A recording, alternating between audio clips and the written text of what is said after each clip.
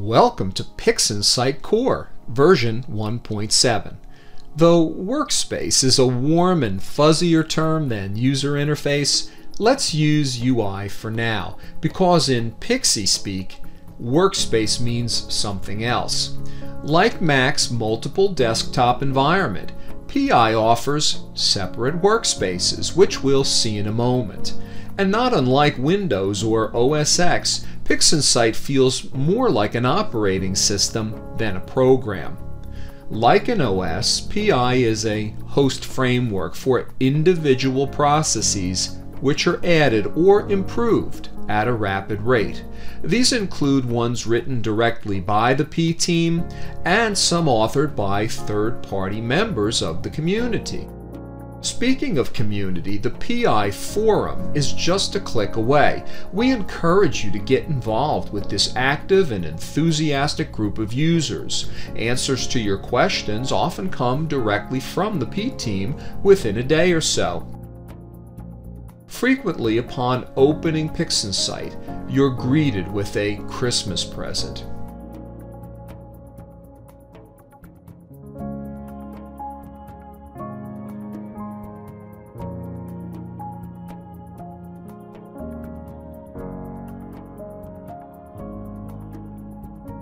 Told you new modules are being added all the time.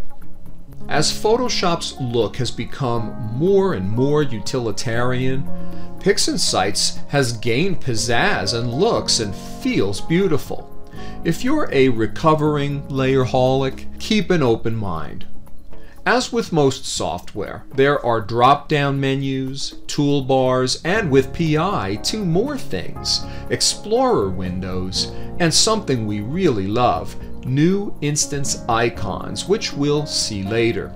And trust me, for obsessive compulsives like myself, we could spend a lifetime customizing this UI. In Global Preferences, you can change fonts, colors, you name it. Stay out of here if you want to get any work done. This desktop is set to my current preferences, but you're free to customize it to yours. If you take the time to tune the UI, you'll find you can avoid all drop-down menus. But let's take a quick look at them. Most of File consists of standard conventions: open, close, save and print, but two things are worth noting. It's here you can summon the fits header. Also note load and save project. When you save a project, you can reload it later.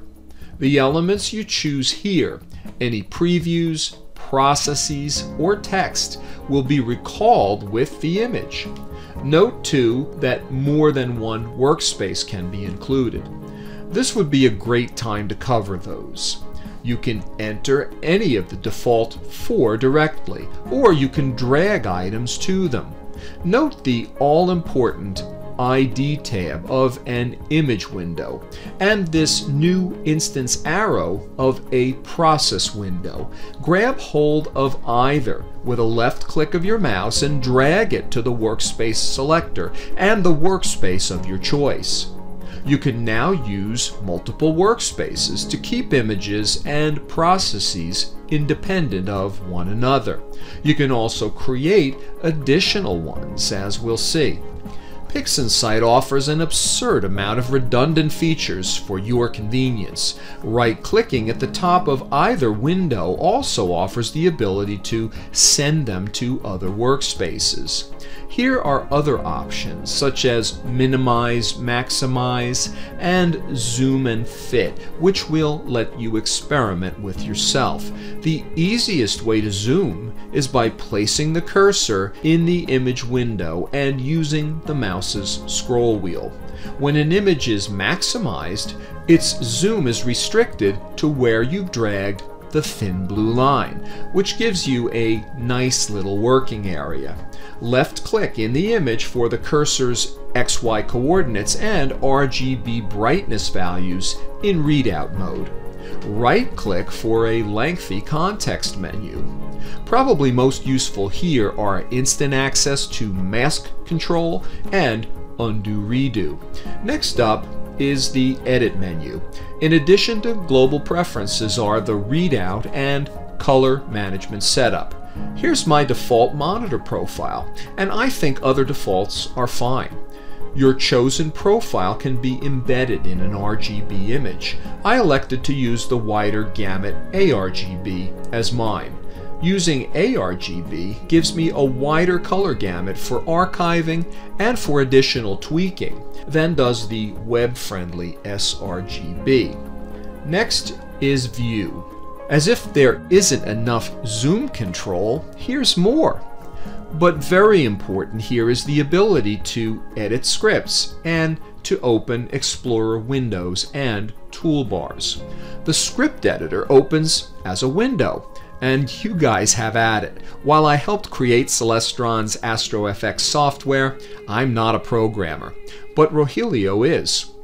You can write or edit scripts via the PixInsight JavaScript runtime, or in C++ via the PixInsight class library.